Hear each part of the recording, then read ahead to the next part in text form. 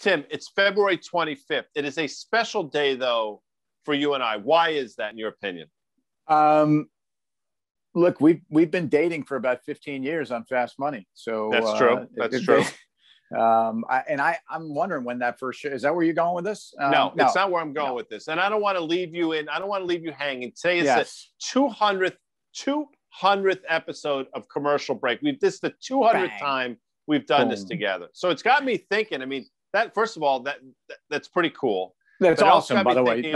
Great work out there, my man. I mean, yeoman got me thinking about 200s.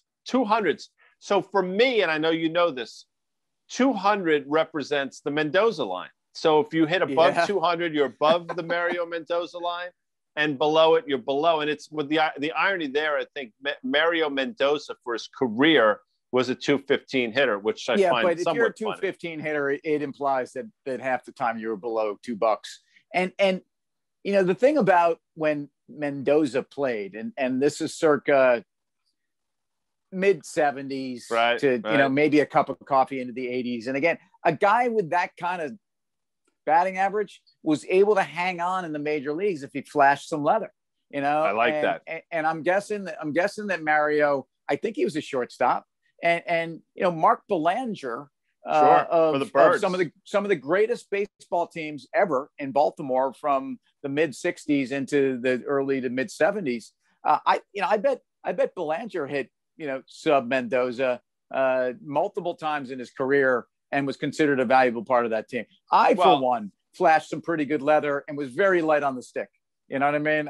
All leather, no stick, right? Yeah, I understand. That's unfortunate. I mean, but listen, Belanger, you know, he was surrounded by Hall of Famers on that team. He had guys all around him that were going to the Hall of Fame. I mean, Frank Robinson, Brooks Robinson. You know, I mean, you can name the names. I could. It would be in Boog Powell. It would be Davey Johnson, Mark Belanger, Brooks Robinson, maybe a Don Buford, maybe an Al Bumbry, and I mean a Frank Robinson, depending on when you did this, and you know, different outfielders out there. But maybe Bumbry was more into the 80s, but a Paul Blair. Was there an Andy Etchebarren behind the plate? Andy Etchebarren split time with one Elrod Hendricks. It was a catching platoon of which Earl Weaver was kind of famous for, and did that with Rick Dempsey and a little bit of actually John Let It Be Lowenstein played behind the dish occasionally. He was also an outfielder. So but by the way, we go. Mendoza played for the Bucks, and I have to rattle off like some of those Bucks teams of Mendoza's time. I mean, think about a Dave Parker in his prime, aka the Cobra. The Cobra was a badass, man, and he was a 5-tool player, man, before there was 5-tool players, and he was cool. He was a cool cat. And then of course you had Pops Stargell. Maybe so. If I'm doing that diamond, I'm going Pop Stargell at first. I want to go with like a Rennie Stennett at that's second a nice base. Call. My shortstop for that team is gonna be it's not Frank Tavares. Heaven must be missing an angel. It's before Tavares. I don't know. My third baseman, it's not Bill Mad Dog because I don't think he was there yet. Center field, I'm mixing these teams up because the later teams had Mad Dog. You had an Omar Moreno in center field. You had a Cobra, and you had a Bill Robinson in left field. All right, so what does 200 mean? What is the Mendoza line? Let's talk about what the Mendoza line means in today's marketplace, because it's ugly out there. I think that's a nice analogy. For me, the Mendoza line, and we're not just pulling this out. What's the line? What's the line you can't cross? 1.5% in the 10-year yield, and we've talked about that for a while. And you look at it today. I mean, that thing ratcheted through 1.5%. I think at its peak today, it got up to like 1.56. And again, it's not necessarily the absolute yield, because you'll correctly point out, a lot of people, well, that's still, you know, historically low. It's the speed with which we got here. And I think that's what the market's taking its cues off of.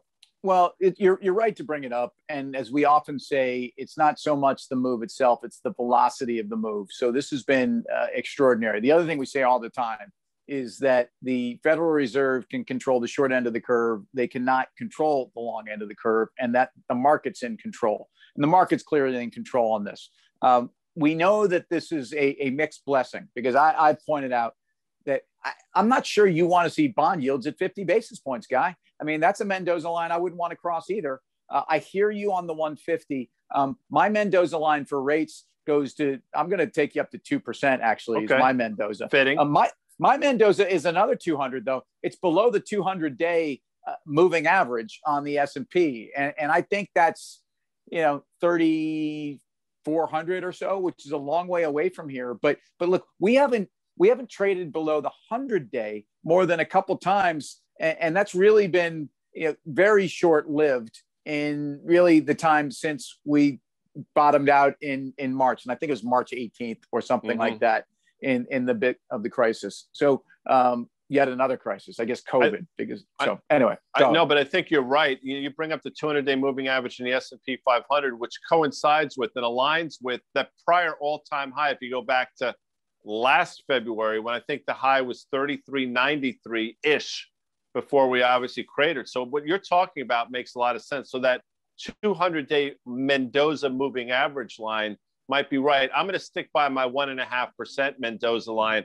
And I'm going to actually say to you that you better hope Francisco Lindor. Chocolate hits above the Mendoza line this year, because I don't know. I get a very funny feeling about this. Stop. Can you please look?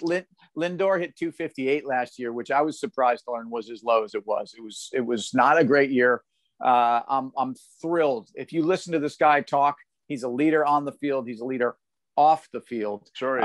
By the way, the last guy that probably had a job other than Mark Belanger and Mario Mendoza hitting with just slap and tickle is I think one Fred Stanley, who was the shortstop for the Chicken Stanley for the Yankees, bro. So some really, really bad teams in the 70s. I'm sorry, man. Don't be sorry. It's just you should. I was waiting for you to throw a Gene Stick Michael at me, because he's the Belanger. He's the Yankees Belanger. Yeah. No, every team had one.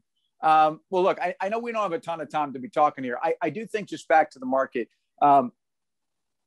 you have a unique set of circumstances. Rates that were, even by the standards of Fed-induced overshoot to the downside on rates, but then COVID.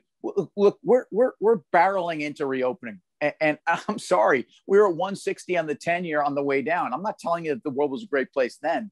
But and I know this move is uncomfortable, but I think you're going to layer in, your buddy Fritz the cat, Morris the cat, Sylvester the cat, Kitty Carlisle, Hello Kitty, Good Night Kitty, Kid and Play, Jason Kidd, Billy the Kid. I don't know what you got, but this Reddit stuff is ridiculous. And I think that has something to do with what's going on today too.